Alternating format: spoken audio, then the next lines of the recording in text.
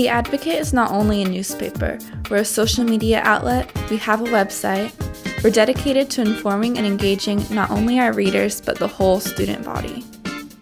There's something for everyone in the paper. If you are interested in music and movies, then we have a section. If you want to sound off on your opinion and how something makes you feel that, we wrote, or just in general, we have opinions, we have news.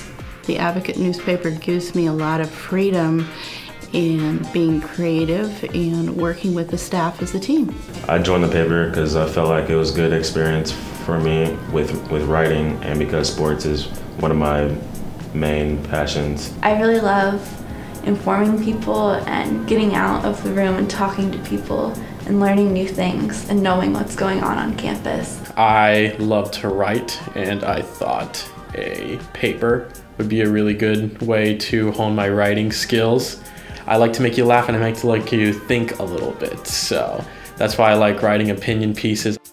A big thing about Living Arts is you get to cover people and show people who are inspired or inspiring, just based on, their artwork or their performance in the play or just anything basically. It's a great program. I think we're going to be doing a lot of really new things this year, a lot of social media things, and we're going to be adding really cool video as well. This term and this year, of course, we really want to get into social media, and opinions in social media go like peanut butter and chocolate.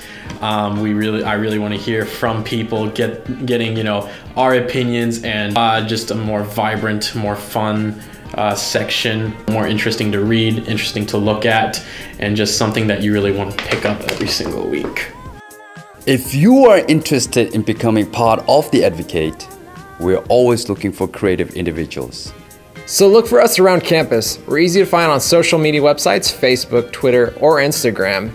And don't forget to pick up our weekly newspaper, The Advocate, that comes out every Friday. It's free.